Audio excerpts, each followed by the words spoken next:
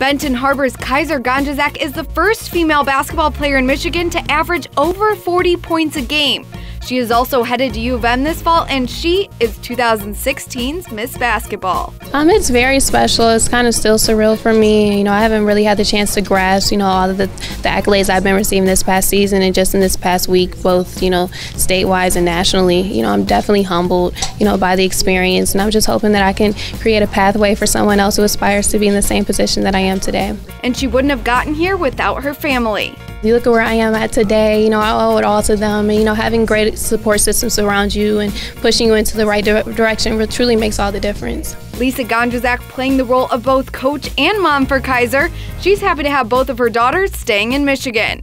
To be able to give them back to the state of Michigan, that I know that will embrace them with loving arms, as Michigan State has already cultivated Calabria into their landscape and now to the University of Michigan.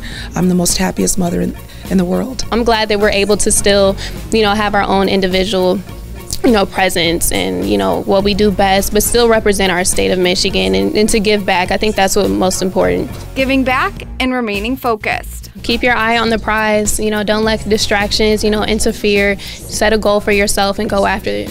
For State Champs, I'm Stephanie Funkhauser.